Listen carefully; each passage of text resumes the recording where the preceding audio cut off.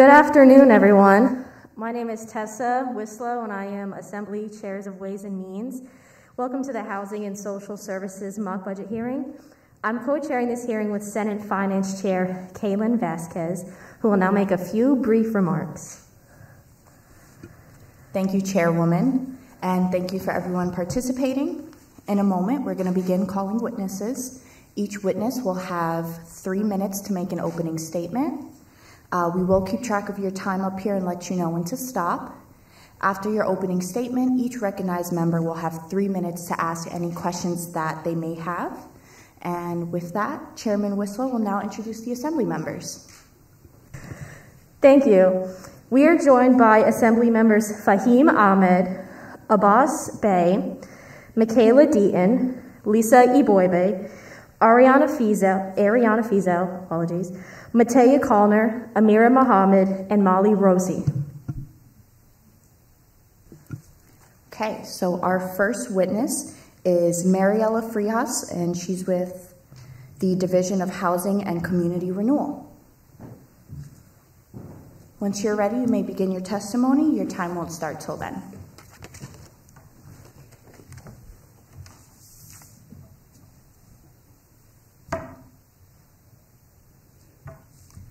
Good afternoon, chairpersons and members of the Senate and the Assembly.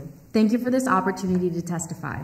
My name is Mariela Frias, and I've been working as the Senior Vice President for the Division of Community Renewals for the last 13 years. Our organization is responsible for the supervision and maintenance and development of affordable to moderate income housing.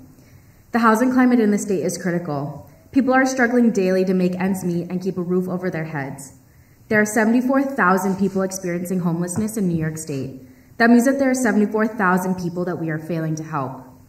The stories I have heard had led me here today to testify and urge the governor to maintain the $776 million budget from fiscal year 2023 to 2024. This increase in funding is crucial for alleviating the housing climate in the state, as it will allow us to provide an increase in funding for affordable housing programs. Accessible, affordable housing is essential for our citizens to be able to keep a roof over their heads while also being able to afford other life necessities. The housing budget for this fiscal year has experienced a $367 million budget cut, which is unacceptable. There are 275,000 families that are on a waiting list to receive housing in New York City. That $367 million could go towards helping families receive a stable place to live. Increasing the housing budget to $776 million could create more affordable housing opportunities and could help repair pre-existing public housing buildings. New York City public housing is in desperate need of this money for renovations. People living in these buildings experience less than favorable conditions such as mold infestations, faulty elevators, and leaky pipes. 400,000 people in the city alone rely on public housing to afford a place to live, and it is our job to make sure that their housing is up to code and safe. I just want to preface that this money is not nearly enough to fix the housing crisis. Public housing in New York City has been neglected for the last 44 years and has accumulated $80 billion worth of repairs. It is easy to forget that these numbers and statistics are real people, but I'm here to remind you that these are not just numbers on the page. These are real people with real stories and real struggles. We need this increase in funding to get 275,000 families in New York City off of a waiting list for a place to live. It will allow public housing programs to make necessary repairs to their buildings to make them livable and safe. And most importantly, we'll be able to create more public housing across the state. Our people are struggling and they need our help. And I urge you, our elected officials and the governor, to increase the housing budget so that our citizens can have a better future in our state. Thank you for your time, thank you for listening, and I look forward to working with you all in the future. Thank you. I now recognize Assembly Member Fahim Ahmed for 3-minute questioning. Thank you for your testimony. Thank you, Chair. How will you manage to distribute money amongst individuals? Like, will it be based on how much they require assistance? Will individuals apply to receive funding in the forms of a grant? Please elaborate. So the goal is to distribute the money between the different public housing organizations in New York City. So there people can apply to these different programs to obtain a grant or some sort of assistance that they're looking for. Okay. Will you be collaborating with tenant protection programs to make sure the safety of those in public housing to be secure and household? So there's already a tenant protection program in place, and it makes sure that landlords know their rights, and tenants also know their rights. When it comes to rent and rent regulation laws, there are 3 different units of the TPU: the audit and investigatory unit, the legal unit, and the forensic analysis unit, and they work together in protecting the tenants. Thank you. No further questions. Thank you. I now recognize Assembly Member Lisa Iboibe for 3-minute questioning.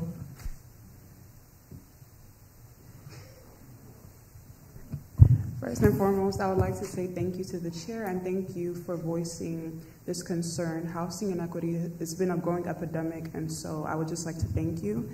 I will start off by asking this question to address this. How would this apply to the incarcerated population, being that a good amount of them are in need of housing?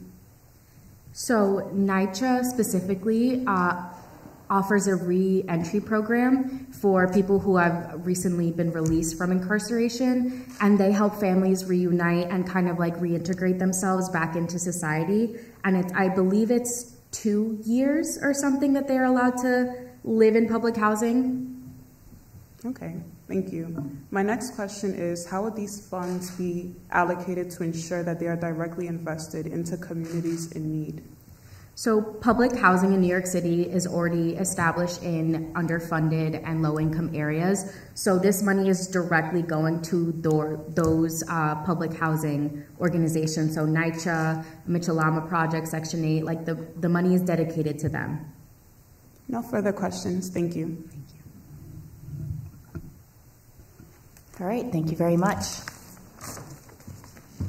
Our next witness is Michelle McCarthy. She's the Director for Housing Justice for All. And please take your time. Your time won't start until you're ready.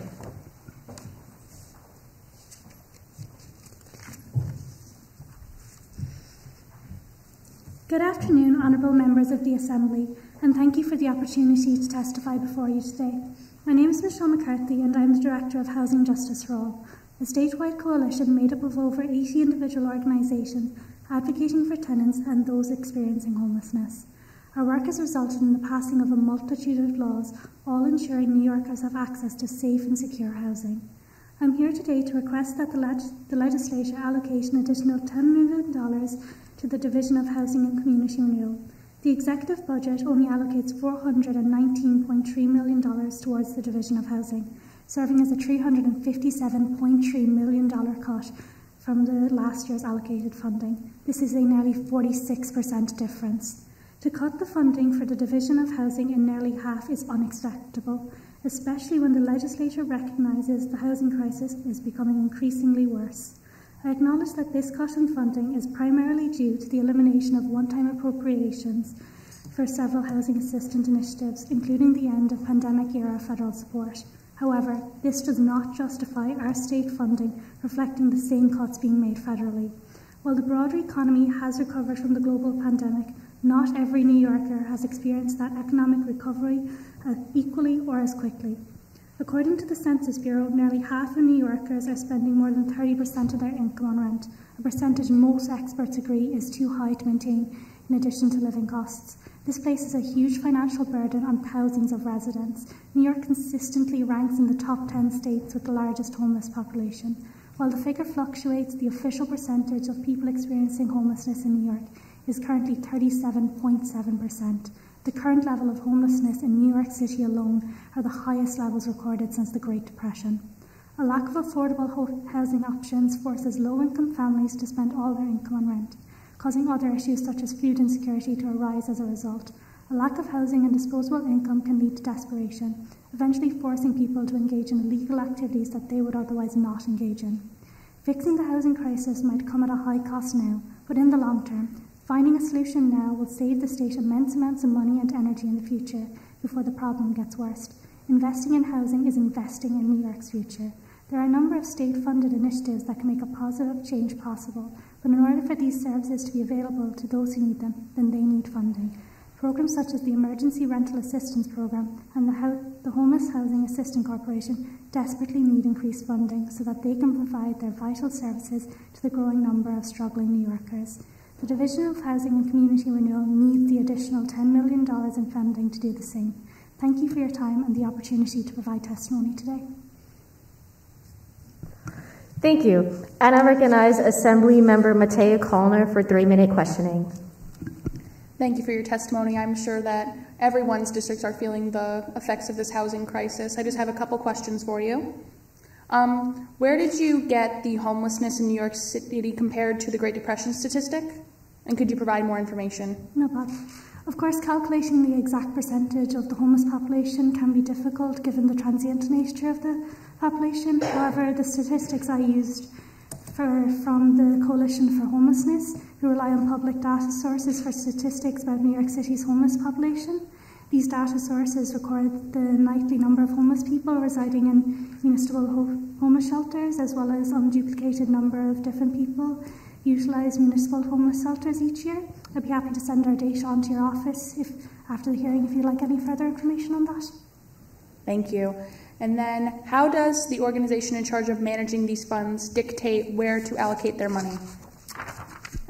Of course, I actually work for Housing Justice for All, and I'm advocating for an increase in funding for the New York State Division of Housing and Community Renewal. I'm not actually involved in the decision-making process.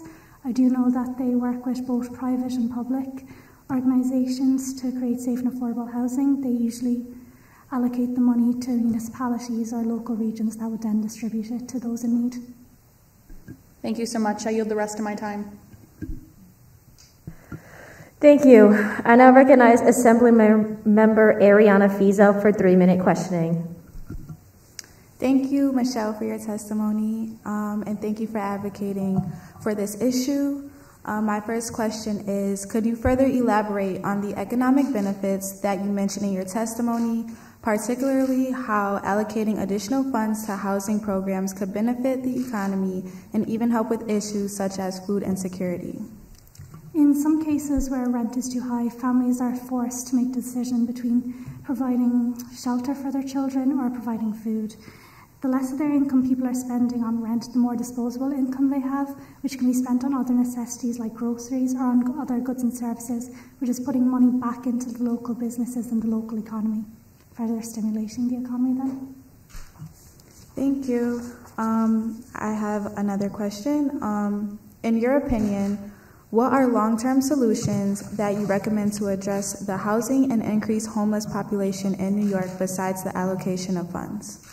There are a number of different possible solutions to addressing the housing crisis. I think that New York needs to learn from other countries' examples, like Denmark, where less than 1% of the population experience homelessness. New York needs to invest in social housing. A recent survey from Progressive Survey conducted in May 2023 found that 60% of New York voters prefer social housing over the free market strategy, which is currently being employed. It's ultimately up to the legislature to decide which path they believe is best for the voters. Thank you. I yield the rest of my time. Thank you. All right. Thank you very much, Ms. McCarthy. Our next witness is Starlin Polanco Rojas, and he is the Director for Human Services at Lawyers United. And you may begin whenever you're ready.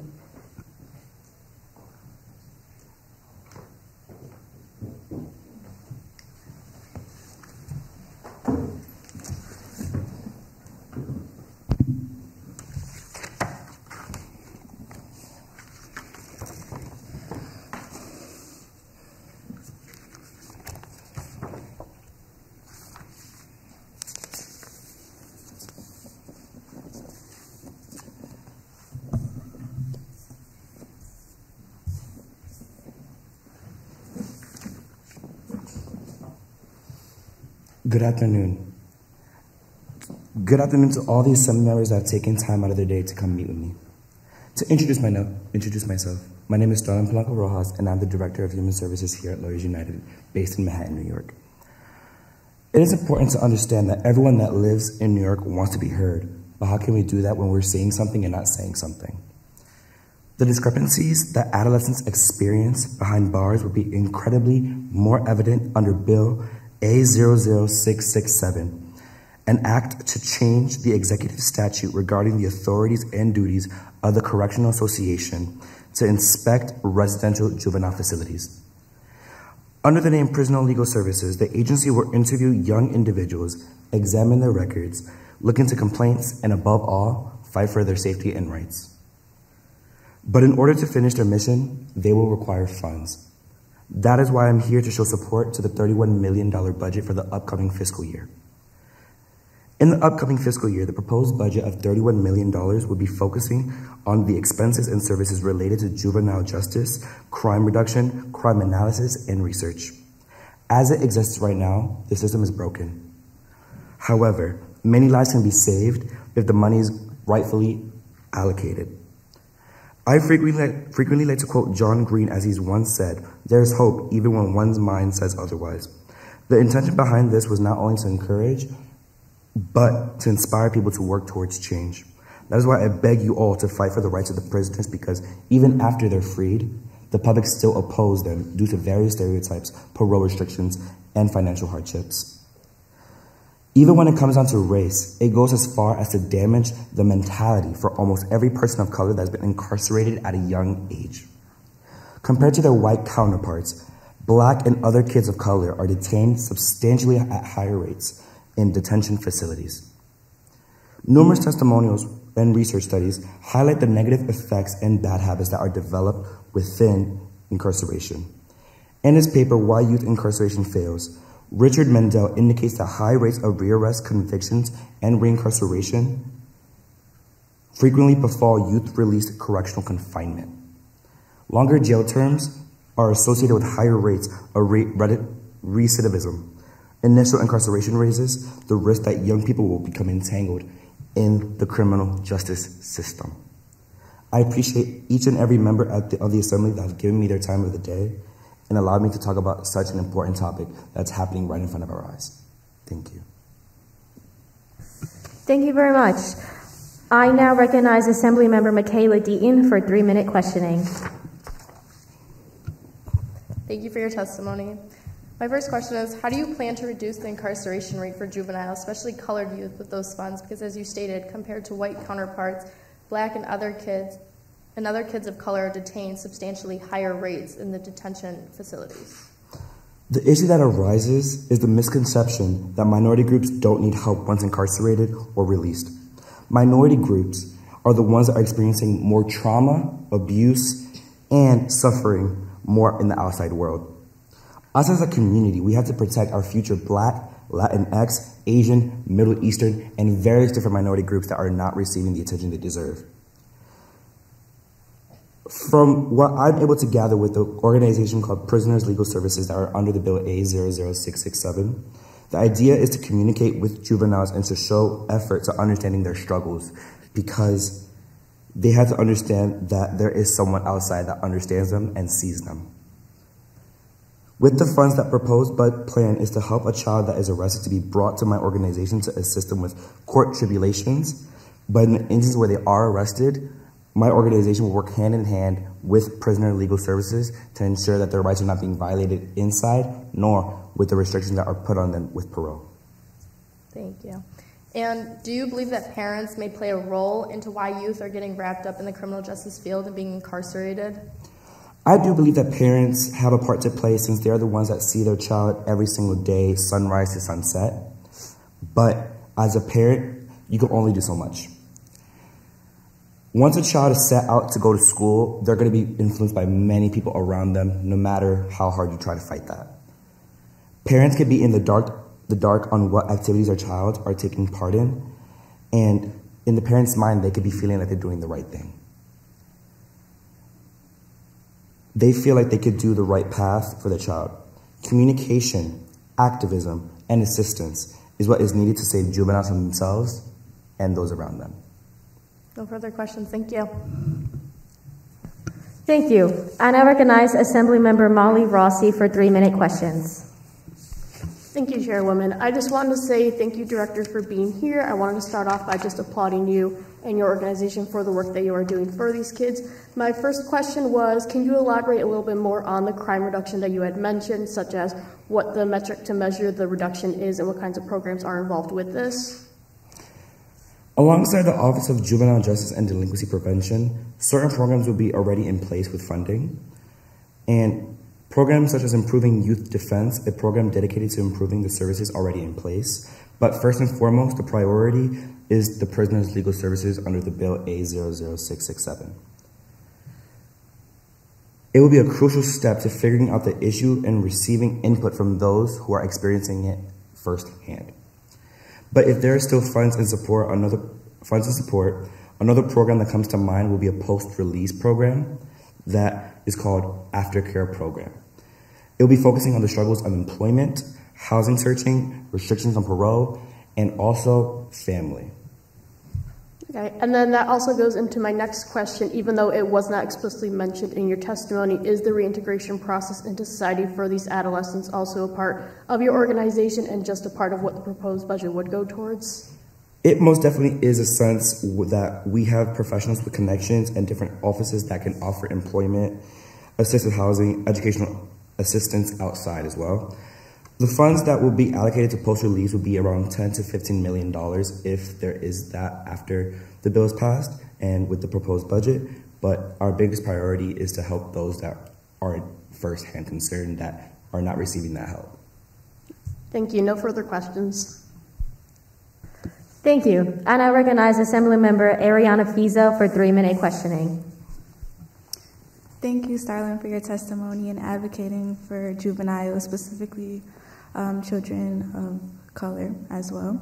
My first question is, can you explain specific programs and services that Prisoners' Legal Services will provide if funded? Prisoners' Legal Services will be a state-funded program that will be focusing on ensuring that the rights of the inmates are respected while also providing medical, educational, and psychological assistance. With the 4 goals of investigating, advocating, litigating, and educating, Prisoner Legal Services will have the right funds to allocate to each goal while also worrying about the bigger picture. Thank you. My second question is, how will your agency ensure that the rights of young people, including due process and fair treatment, are protected during the services? I do want it to be known that every case is going to be different, no matter how could it be. It could be a homicide case, it could be a child abuse case, it could be various different cases, but the overall idea is that each inmate or arrestee will have a lawyer and trying to ensure that the rights are respected. And alongside the already in place attorney, there'll be a counsel with the experience of aiding lawyers in groups dedicated to minorities, since in the justice system, it is already shown that it's a broken system when it comes to race and racism. So there'll be a counsel in aiding the lawyer, giving legal advice, the right steps, and that could be include lowering the sentence or being set free. Thank you for further elaborating on that. I yield the rest of my time. Thank you. And I recognize Assemblymember Matea Kalner for 3-minute questioning. Thank you so much, Director, for being with us today in your testimony. My first question is, how will the organization decide what juvenile offender cases to review specifically within those minorities? With Prisoner Legal Services, the juveniles will be informed that this is for their protection and for all the information provided will be confidential. It is a forum to hold those that are wrongfully hurting and abusing their power accountable. I would also ask the warden at the juvenile center to speak with the juveniles privately and to ensure that the juveniles understand that they're allowed to speak freely. But I do want to reiterate that if the juveniles do not feel comfortable in participating, they have the right to not participate. All right, and a follow-up question to that. What does the organization do if they believe something improper or even criminal has occurred against the juvenile that is incarcerated? Once Prisoner Legal Services have factual evidence that there's an improper use of power, a case will be opened against the juvenile system, holding the warden and each official to pay for their crimes. To provide support to the inmate that is experiencing trauma, they will either receive a shorter sentence, financial support for them or their loved ones, or can negotiate whatever needs they require. Thank you for answering my questions and for your testimony once again. I yield the rest of my time. Thank you. And I recognize Assembly Member Beye for 3-minute questioning. Thank you and good evening, Starlin. You said compared to their white counterparts, black and other kids of color are detained at substantially higher rates in detention facilities. Do you think this is due to systemic racism or due to bad communities or because they just want to do bad things? What is your input on that? Sincerely, I do not believe that teenagers want to do bad things. Again, as I said before, people could be influenced by those around them. It could definitely be an idea of trying to be cool or fit with the crowd, quote unquote. But it seems to me like it's a cry for help. Mm-hmm. It's an ongoing battle against institutional and systemic racism, both locally and nationally. Want to bring that out there. It's New York and all other states as well. The younger generation merely needs to be led in the correct direction, in my opinion, and it's also knowing that they have support. But how can we show that they have support when the system that's dedicated to protecting them is the one doing the most harm? Well put. My second question for you is, why is it that longer jail terms are associated with higher rates of recidivism? Great question. There is a number of reasons for this, but the most common one I've observed is that released prisoners believe that it's already challenging to make a living because of all the limitations and preconceptions that the system has already created. The fact that once released, you have a parole officer that's giving you time constraints, a curfew, housing restrictions, and even, that's not even talking about employment as well, with the idea that you have to notify your employer if you have been in prison or not.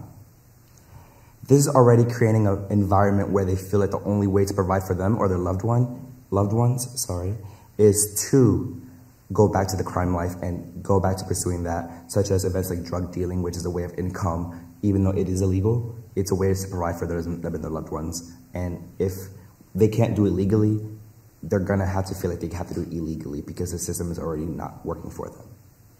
It's very unfortunate when they have to do that. My last question for you is, you quoted John Green, "There is hope when one's mind says otherwise." My question to you is, do you know any other quote by him, by heart? And if so, what is it? Because it was a good quote. John Green is an amazing author. As many of you guys know, he is the author of The Fault in Our Stars. And a quote that comes to mind is, "I do not know a perfect person. I only know flawed people that are trying to work on themselves." That's a quote dedicated to people that are just trying to focus on themselves, but how can they help themselves when they're showing everyone around them, especially people in higher positions, that they're needing for help, they need the assistance, and people are turning a blind eye and focusing on other issues. We have to help those that are in need, especially children who don't even have their own voice yet. Thank you. No further questions. Thank you very much. Thank you.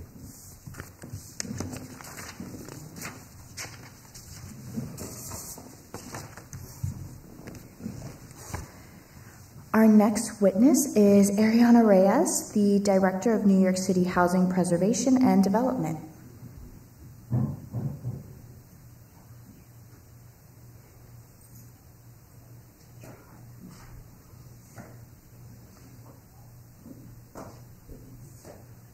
And please take your time. You can start your testimony whenever you're ready.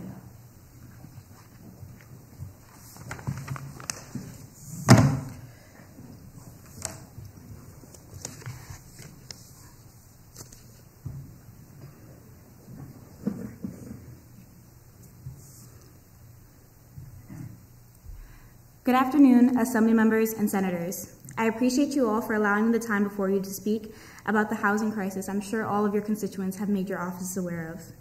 My name is Ariana Reyes. I'm the Director of New York City's Department of Housing Preservation and Development. I'm in front of you today in hopes of convincing you to allocate funds to turn the corner on this dire issue. We are asking for $120,000 from the Homeowner Stabilization Fund to be allocated for a tax credit incentive for landlords who rent stabilize their units. In addition, we are requesting $3 million to expand existing rent assistance programs and to create programs similar to the Michelle Obama program, which are more resistant to privatization. Prior to being an advocate and director of the department, I used to be an attorney for the Manhattan District's office. I was there for 5 years, witnessing the struggles New Yorkers go through committing petty and nonviolent crimes out of the necessity for survival in our financial economy. Many low-income families and working class have to choose between paying rent over having a meal, heating their homes, and keeping the lights on. No one should have to decide between their basic needs and having a roof over their heads. My office performed a study based on the census done in 2023, known as the New York City Housing Vacancy Survey. We found that New York City currently has the most vacant units since we started this survey in 1965. There are 61,000 vacant units since 2021. Be that as it may, the thousands of apartments that are available aren't even affordable nor realistic for the working class, let alone anyone at the poverty line. In 2023, the median rent for all rentable units was $1,641. This is a 9% increase on top of a 10.2% increase in inflation. If a person is paid minimum wage bi-weekly, working a total of 80 hours, their monthly salary is only $992. The current New York City average rent is almost 139.6% above the minimum wage income. This goes to show that the housing issue in this city, in this state, is way bigger than the number of homes needed. It is more about making sure families are able to pay their rents and mortgages than anything else.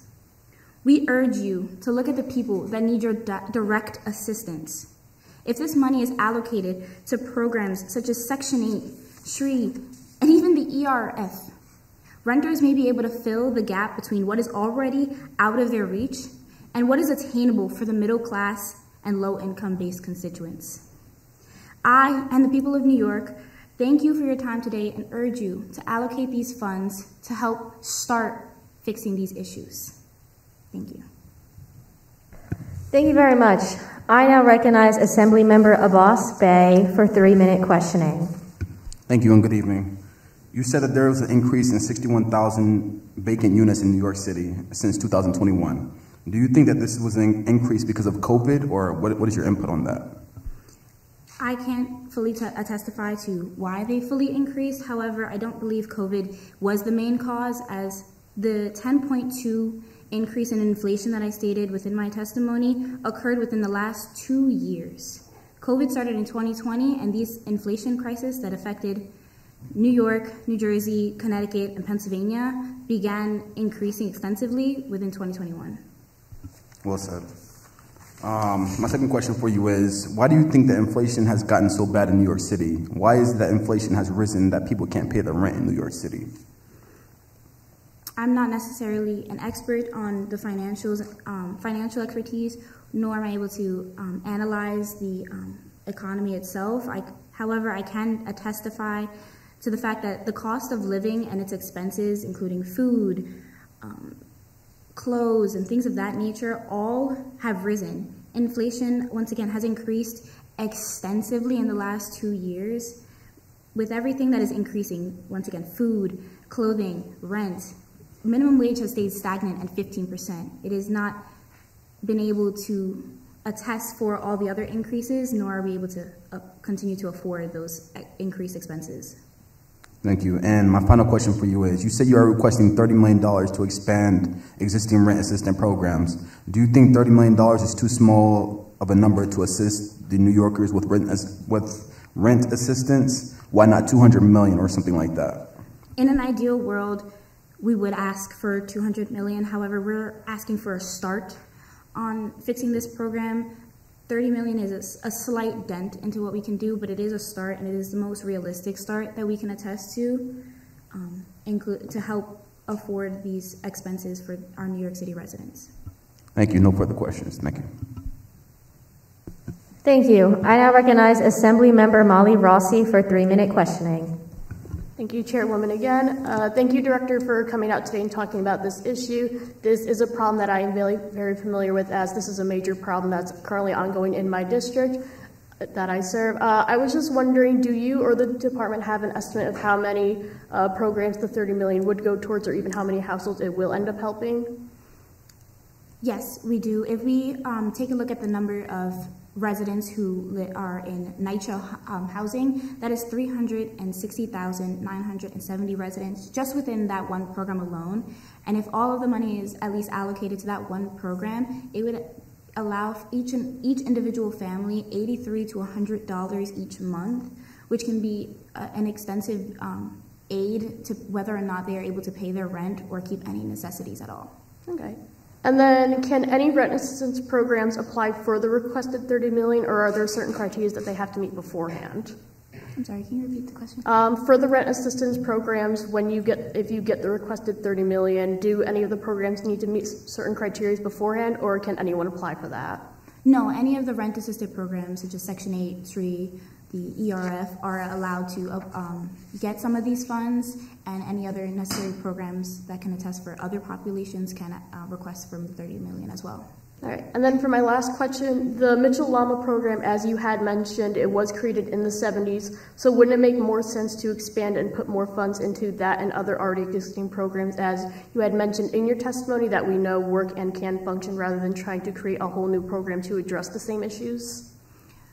I would say no, as the Mitchell-Lama program, it was stead at a halt. A lot of the buildings and the units were turned towards privatization due to a few bills that legislation was trying to pass, including the Rent Act of 2011, which actually was passed in June of 2011. While it didn't specify the Mitchell-Lama program, a lot of the units and a lot of the homeowners and landlords that were a part of the Mitchell-Lama program turned towards privatization, as it heavily halted the benefits of the program itself.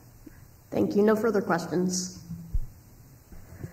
Thank you. I now recognize Assembly Member Lisa E. Beye for 3-minute questioning. Thank you, Chair. First and foremost, I would like to thank you for being a voice for those who are suffering from housing insecurities. My question is, how could this benefit our housing crisis? It can benefit our housing crisis by, once again, bridging that gap from what renters are able to afford based on their minimum wage or based on any sort of low monthly income that they do attain to actually what is presented. With all the units that are available, none of them are affordable. Affordability within our state is between 28 and 30% of someone's income, and like I said, the average rent the average rent in New York City is 139.6% above someone's minimum income. So having this money allocated to these programs would allow an assistance in that and making it more affordable. Thank you. My next question is this. I fear that this may reduce the incentives for landlords to invest into my district and to repair and develop building units. How would this impact landlords? There's two ways that landlords could be impacted, whether it be through the creation of a new and improved Mitchell-Lama program.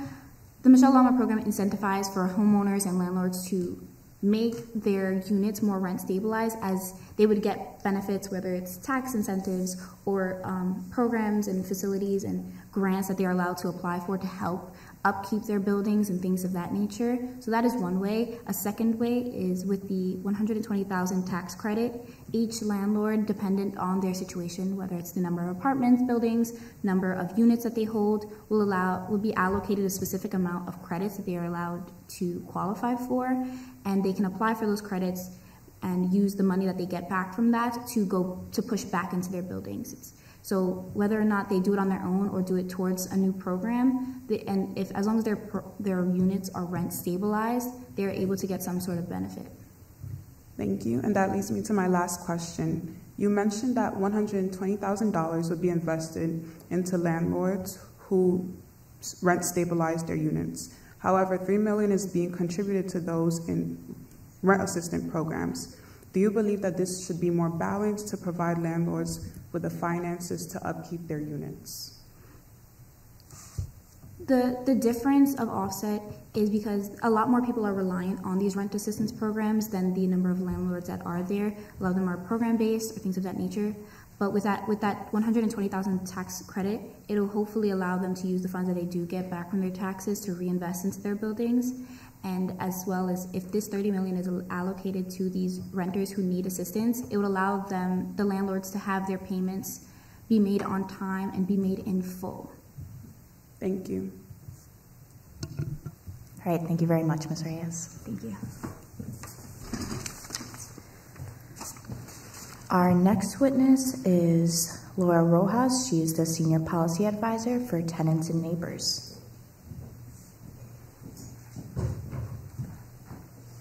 As for everyone, your time will begin when you're ready.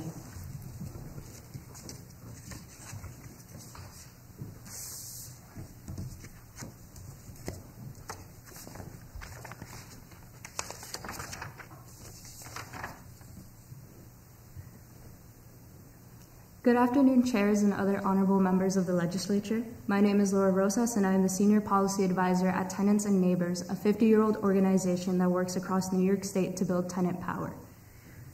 The housing crisis that New York State is facing is not one that has occurred overnight. Rather, it's one that has happened because of systemic divestment and disregard to the state's most vulnerable populations. Renters make up nearly half of the households in New York State. And while data may be showing that income is on the rise in the state, a majority of the residents in New York State continue to be rent burdened. New York State needs to begin investing in its communities and commit to help ensuring low-income New Yorkers are able to stay in their homes. The lack of supply in housing, particularly affordable housing, has led to skyrocketing rents and has left many tenants and families unable to pay their rents. This is why I come before you today to ask for an increase in funding to the Family Homelessness and Eviction Program. My ask consists of two things. Currently, the program only serves families that have either that are currently homeless or are undergoing eviction. This is affecting the mental and physical well-being of these families. With an increase in funding and an amendment of language, the program could help families before they even have to begin the eviction process. The government's budget currently proposes no protections for tenants living in unregulated units who face unreasonable rent hikes. An increase in broadening in funding would help provide rent-insecure families the safety net that New York State has yet to provide them with. Growing up, evictions were the norm. At lunch, we would make jokes about who would be the next one of us to be uprooted from the community, because as children, we did not have the words to express the fears and anxieties that eviction causes. The stories of my peers and I are not unique. Rather, it is the very real reality of hundreds of thousands of children and families that are currently housing insecure and are only payments away from being served eviction notices. I am asking you all to please invest in New York and invest in a future where families are able to stay in their homes and access state funding that would allow them to settle roots in their communities. It is time we stop letting tenants risk their stability for the sake of profits. Housing is a human right, it is a human dignity, and I hope this governing body will take the opportunity to protect that right for every New Yorker. Thank you.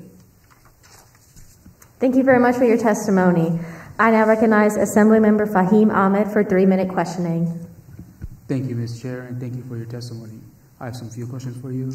How much are you asking in support for this program?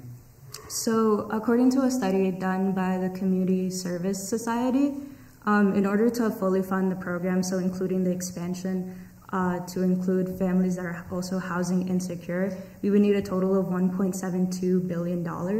But how the language is currently written, local municipalities and city governments also fill a large part of that bill. So right now what we're currently asking is for an additional $250 million to dedicate to this first wave of inclusion for housing insecure renters.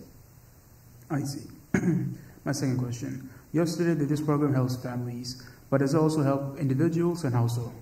So currently the way the program is written, it is only open to families, and while in an ideal world, everybody who does need the funding would be able to access funding, the way the system is set up, it is only allowable to families because one of the requirements is that a person in that household be under the age of 18 and be receiving cash assistance. I see. My final question. How will this program clarify that the right families who need the help receive the help, rather than helping families who do not require such assistance? So I think it's a very big common misconception amongst a lot of people that there's hordes of people trying to take advantage of state welfare programs. It's definitely not a situation that can be completely avoided, and I can understand the causes for concern when it comes to ensuring that the funding is going to the people that it's intended for. But I think with rigorous training and staff and caseworkers that aren't overworked and are able to actively engage with the people that they're meant to help serve, you're more likely to not have any pitfalls in that kind of overview system. I see. Thank you very much. No further questions. Thank you. And I recognize Assemblymember Michaela Deaton for 3-minute questioning. Thank you. My first question is, do you know if there's any limitations to receiving the state funding? For instance, say one does not have a job and they are evicted. How does providing more funds to the family homelessness and eviction program make sure people aren't evicted again? And do you know if they'll make sure that there's a job present so they're not taking advantage of state funding or not? So currently the requirements for the program, they don't have any citizenship requirements, and along with that, the main 2 requirements is that the household contain a child that is either 18 or younger and that child receive cash assistance. Along with the cash assistance aspect, in order for the child to qualify, there is no necessary requirement that the adult in the household have a job. The program doesn't offer any job services. One way that to help address your issue is that families are allowed to fill out the application at job centers, which again opens up the accessibility to those kinds of services. Thank you. And my second question is, will this state funding increase also provide basic need assistance as well, being that they are low income and can't afford rent most of the time, and they're probably struggling with basic needs? Is there funding to help with that as well? Yeah, absolutely. Currently, the way that the program is written, it specifically, the money that is set aside for any particular family is given directly to the landlord. But what that also does is it frees up money in a family's budget to start dedicating into other things such as health insurance, food, things like that. And since in order to be allowed into the program, the child in the family does have to be receiving cash assistance. That also goes to other things that wouldn't necessarily be covered by other government-funded programs, such as utilities or basic necessities. Okay, thank you. And my last question is, can you just briefly elaborate on how the funding increase to the family homelessness and eviction program benefits you? I think me particularly, I've thankfully moved out of a place where I would need to access any kind of funding like that, but what I will say is it does help children that were in my place, particularly not knowing if you had somewhere to go home at night is something that's very traumatic. It's something that destabilizes a child. And so knowing that an increase in funding would allow more children to not have to go through that same kind of trauma does soothe something in me. Thank you. No further questions. Thank you. I now recognize Assemblymember Amira Muhammad for 3-minute questioning. Thank you, Senior, for your testimony. My first question is, how would the funds be divided between the pre-existing program and the new program? So absolutely. So currently the program in the governor's proposed budget is funded at $100 million. Since I'm proposing an additional $250 million, I ask that, or I would hope that these $250 million be set aside directly in order to start filtering and accepting applications for families that are rent insecure. My second question is, because you are focusing on 2 different situations, which one would be prioritized first, the homeless or the people that's on the brink of eviction? No, yeah, absolutely. So because the program has already been set in a while, it first came about in 2020 when the COVID-19 pandemic started, there is already set infrastructure to go over and receive applications from families that are currently afflicted or experience homelessness. So this would require a new dedication of staff and a partial side dedication of administration from the funding in order to start doing these applications. But I think that it definitely should not detract from the good progress that this program is already doing. Okay. My last question is, you previously stated that trauma of eviction affects the mental well-being of families. So how are you going to combat that? And are there funds that you're possibly getting out of the budget that will go towards the mental health of families? So currently, Tenants and Neighbors has not received confirmation of whether we would be receiving government funds to help with the resources that our organization offers. And since we do primarily focus on building tenant power, we don't currently have any programs that serve the trauma that comes with being involved in the eviction process. But one of the great things about being a nonprofit in New York State is that everyone knows each other and everyone is very highly connected. And since we are on the steering committee of one of the major housing campaigns in New York State, we are a part of a big referral system where if tenants do come to us and say they are experiencing mental health or physical or emotional well-being issues, we are able to refer them out to other nonprofit organizations that do offer therapeutic services to help address those issues. Thank you for your time. No further questions. Thank you. I now recognize Assembly Member Abasse Beye for 3-minute questioning. Thank you and good evening. I know that you are asking to increase funding to the Family and Homelessness and Eviction Program, but how much exactly are you asking for? What is the specific number, if you can tell me? Yeah, so the specific increase is $250 million, and that would just be for the first wave in expansion. And because the fully funded request is definitely significantly higher than what we're currently asking for, I think it's important to take account the fact that municipalities and their governments also take a burden of the cost with them. Okay. And my second question for you is, you said renters make up nearly half of the households in New York State, but can you give me an exact percentage? Because you said half, so is it like 45? Nearly, you said nearly half, but is it like 45% or so? And how do you know renters make up nearly half of the households in New York State? So the statistics of half the renters in New York State came from the New York Census reporter. And the exact number that our rent burden hovers around like 48.6%. But what's important to note about that statistic is the fact that being rent burdened is something that communities of color are most likely to be afflicted with, continuing to just further the systemic racism that's been boundless in our government. Interesting. And my final question to you is, you said the housing crisis New York State is facing is not one formed overnight. Can you tell me exactly when did the housing crisis in New York State first start, if you can tell me?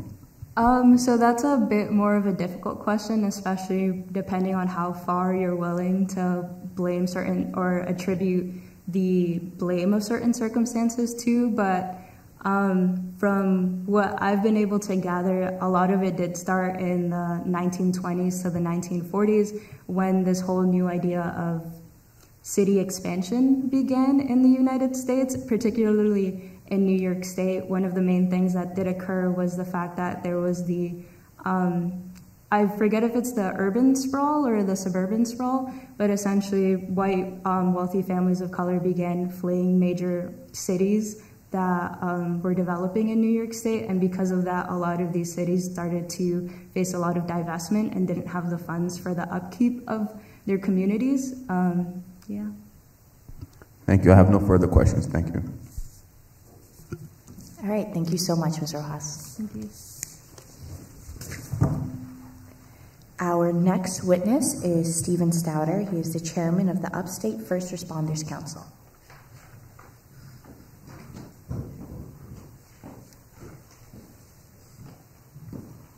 Please take your time. You can begin your testimony whenever you're ready.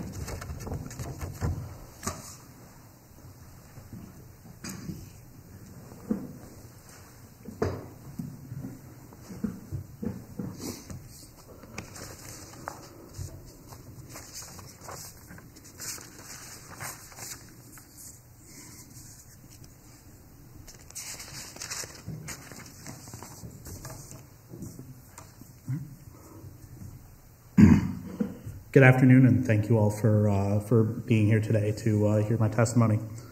My name is Stephen Stouter. I am chairman of the Upstate First Responders Council and a volunteer firefighter from Tonawanda, New York. I've also worked as an EMT, a 911 dispatcher, and an EMS director for Erie County. I'm here today to advocate for the reallocation of funding from the public safety surcharge, upgrading emergency communication infrastructure, and to address the underfunding of EMS agencies across the state. The public safety surcharge is a tax on landline and cell phone service intended by the original legislation to fund emergency communications networks. Currently, $500 million of the $1.2 billion raised by this surcharge is diverted into the general fund rather than set aside for emergency communication as intended. This diversion results in chronic underfunding of our networks. Many agencies in New York State have to make do with outdated equipment, including telephone switchboards as old as the 1950s. This diversion also renders New York State's first response agencies ineligible for federal Next Gen 911 funding. The Next Gen 911 program seeks to transition 911 agencies across the country to a more modern internet-based 911 protocol system, which allows better coordination and information sharing between agencies, response units, and callers. The federal government has allocated funding to Next Gen 911 grant programs, but states which engage in fee diversion, as described above, are not eligible for these grants. The implementation of Next Gen 911 will require an end to the fee diversion and then an additional $3 to $4 billion by the state over the next decade, or $400 million this fiscal year. Finally, I'd also like to discuss funding for ambulance services. Currently, these agencies are facing a critical staffing shortage, particularly in rural areas. I'd like to ask the legislature to increase the Medicaid reimbursement rate for ambulance services and to allow Medicaid reimbursement for care rendered at the scene.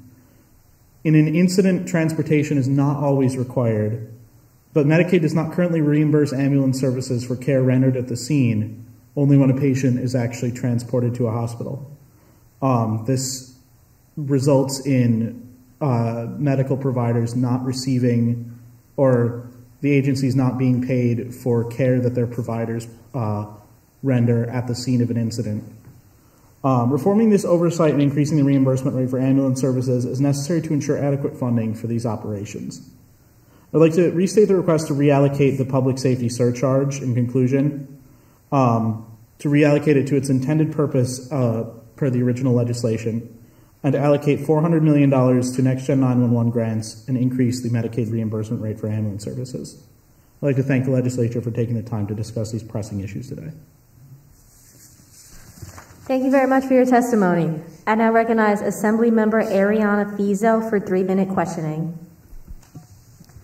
Thank you, Stephen, for your statement. My first question is, how has the continual underfunding affected the responsiveness and efficiency of first responders, taking into consideration the outdated instruments these agencies use regularly?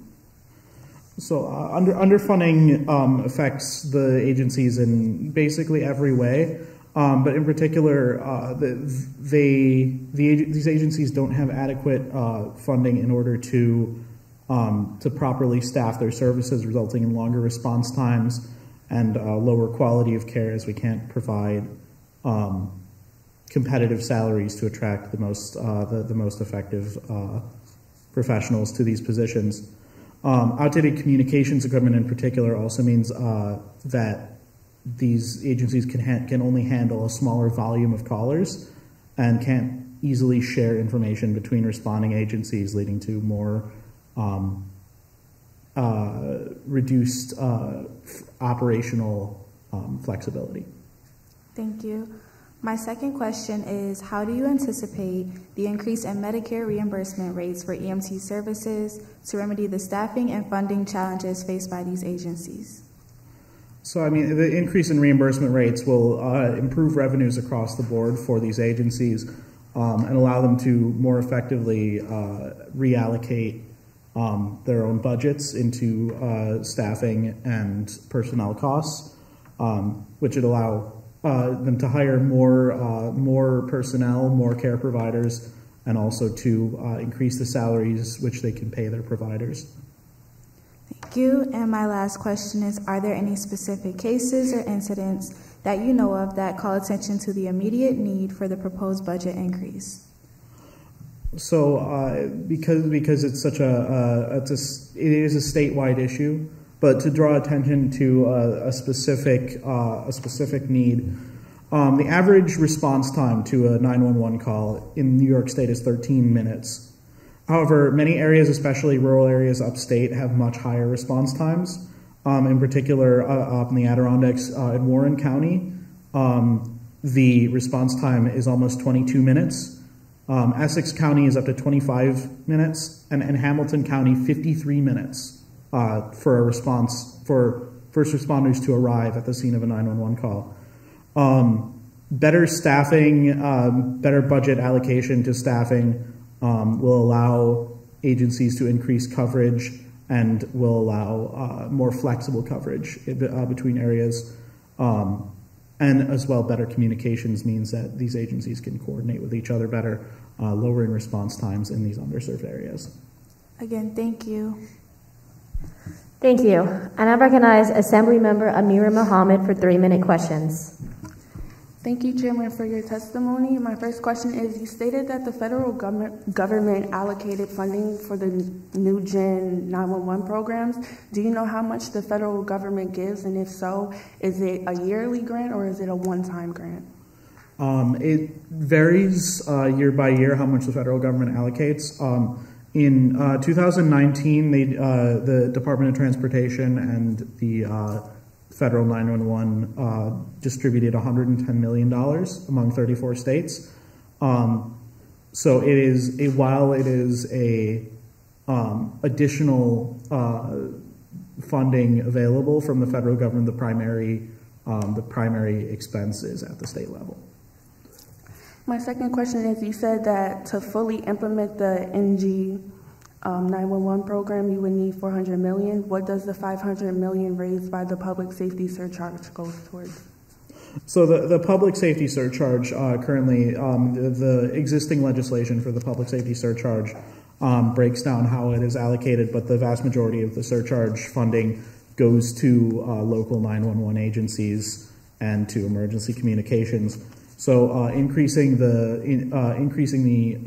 reallocating the public safety surcharge back into public safety purposes would just increase the funds available for the existing allocations. So the additional funds from the reallocation would go back into public safety. My last question is, if we were to reallocate you the $700 million for the public surcharge revenue and the $400 million for the implementation of the program, you would be at $1.1 billion, and that's not including the federal grant if we were to terminate the surcharge fee. So you would be nearly at half the amount you're asking for in this year's budget. Why would you need the $400 million each year for the next decade? So the federal grant programs are allocated to individual agencies, not to the state. And of course, that's the pool of federal money is allocated across every eligible state and every eligible agency within those states. So it would not be a overly significant amount. So the primary funding would have to come from the state. The figure what was it, 2.4 billion, I believe it was, or 3 to 4 billion over the next decade. That figure is in addition to the public safety surcharge reallocation. So that is the necessary funding on top of the public safety surcharge to fully implement the Next Gen 911 program. Thank you for your time. No further questions. All right, thank you. Thank you very much. That was our last witness. I would like to thank all the members and witnesses for their participation. Before we close, I would like to recognize the Senate's Finance Chair for closing remarks. Thank you so much, Chairwoman. I also would like to thank all the members and witnesses for coming out today. This is a very important issue for our state, and the passionate testimony from the advocates just underscores that we truly are in a housing crisis and we must act now. So thank you so much. This concludes the hearing. Thank you very much for attending.